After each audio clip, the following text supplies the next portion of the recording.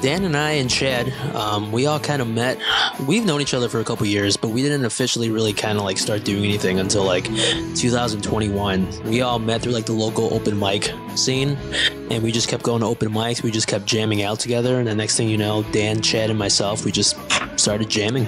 Yeah. I worked at Ballydoyle in Downers Grove, and often had whiskey while I was working, and so I would just listen to the musician. As a bartender. I know.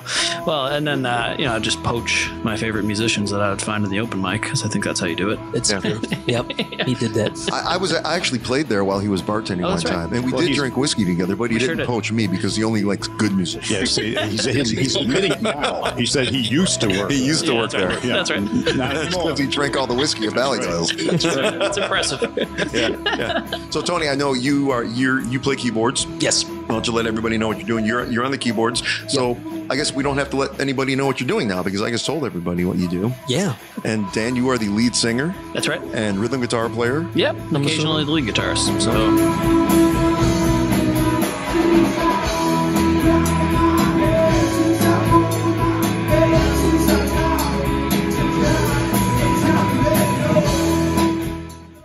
Only on the Rock and Roll Chicago podcast.